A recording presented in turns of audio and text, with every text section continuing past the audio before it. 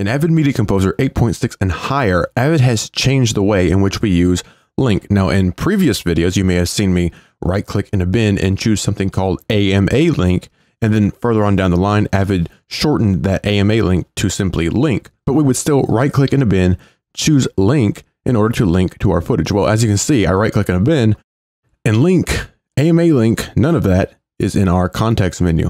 So how do we access Link in Media Composer 8.6 and higher? Well, it's pretty easy. We come here to Input and Source Browser. Now, there's a few ways to get to the Source Browser, which I want to actually show you real quick here. Now, this video is not really about the Source Browser. I just want to make sure you know how to access it. We can come up here to Tools and Source Browser. That's the same exact thing.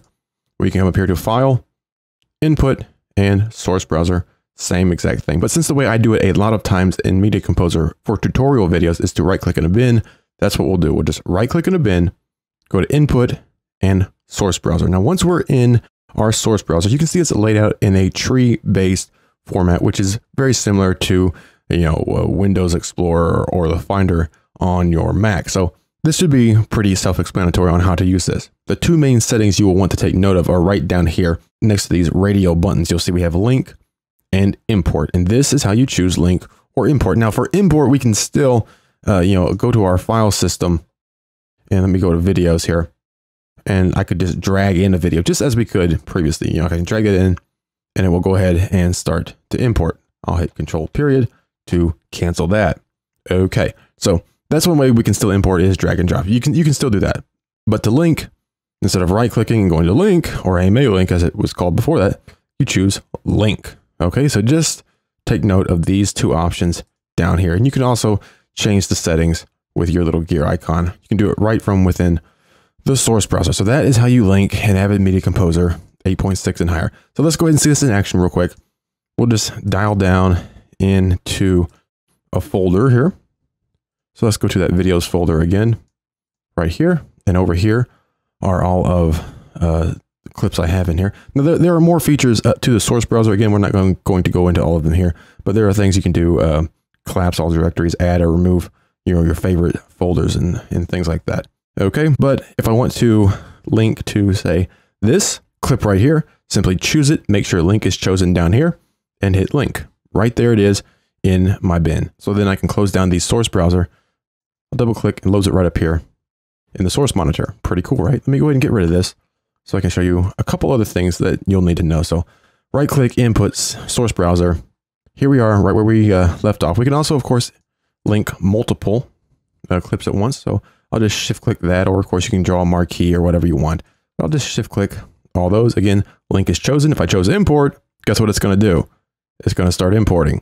Don't want to do that. I don't want to do that. If feel free to import if you want, but I don't want to import. I want the link. So we'll choose Link again. Choose all of our files. Down here in the target bin, we can, choose different bins that we might have open. I only have one bin, but if you have multiple bins, this is a really easy way to throw those files right into the bin you want. So you can choose your bin there. So it's Link, files chosen, hit Link. Immediately they show up right over there. Pretty cool, right? Okay, and I'll go ahead and get rid of those, and we'll do something else. Go back to the Source Browser. Another thing we can do is double click to, we have a drop down menu right here, Link or Import, or the default is load clips into Source Monitor. So if I were to double click here, it will load that clip into the Source Monitor, which it's already there. But if I close, it goes away. It goes away because we didn't import it or we didn't link it. Okay, so keep in mind, you're going to have to actually link that to keep it in your project or in your session. And let's go ahead and head right back to the Source Browser. And this time, let's look at this double click to load again. This time we'll choose Link or Import. Now, what do you think is going to happen? It says Link or Import. How do I know what's going to happen? Well, we have a little clue down here. What's chosen? Well, right now we have Link chosen. So watch this. I'll double click this file instead of clicking this button. So I'll just double click. Immediately loads it into our bin there, the bin that we have chosen. If you had a different bin chosen, it will throw it in that bin. So I can do it with this file, immediately linked and ready to go. Pretty cool, right? Let's go ahead and get rid of those. Again, okay. Head back to the Source Browser. Now, if I had this on import, again, we have the same setting, Link or Import. Well, now we have import down here. So if I were to double click, now what's going to happen? Now it's going to import that file. So it's going to wrap it in the MXF media there for us, or whatever our, whatever we have chosen here, by the way. All right, so the MXF is what we had chosen. And you can also choose, of course, the hard drive. But if you want a link, that's how you can do it. Use your drop down, choose link or import, make sure link is right here. You can double click, or you can leave this on load clips in the source monitor. That way you can kind of preview them whenever you double click them, and they will load up there. You can take a look at them real quick. Okay, now we also have other options here. So close source browser after link or import, and then clear source monitor upon closing source browser. So if I uncheck that, and we'll double click this and then close it. Well, it's still in my source, but nothing's in my bin. Okay. So I guess I could grab this and throw it down here, maybe.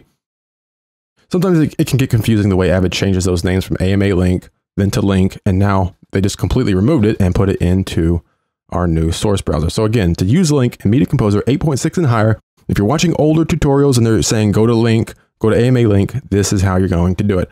Tools, source browser, or file, input, source browser, or right click in your bin, input, source browser, then navigate through the tree, find the folders or the hard drives that you want, drill down into those, choose the file or choose multiple files, make sure link is chosen here, and hit the link button, and there they are.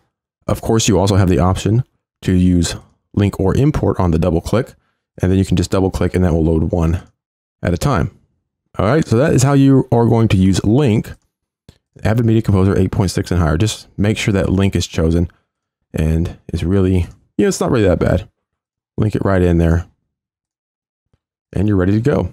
Close it down, and you can go ahead and start editing with your linked footage, or what I like to do still, and this hasn't changed, I like to transcode my linked footage. So I'll just highlight all of those, right click, and this is exactly the same as it's always been in my previous tutorials. Right click, consolidate or transcode, and then choose all your settings that you want, and you can go ahead and transcode that. All right, so that's how you use Link in Avid Media Composer 8.6 and higher. Just make sure you use the new source browser and choose Link and link your footage that way.